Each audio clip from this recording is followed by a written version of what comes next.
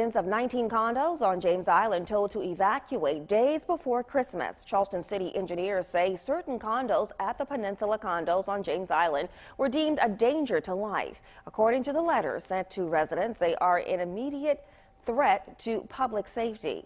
One resident says she, her husband, and their 2 sons are now spending Christmas in a hotel.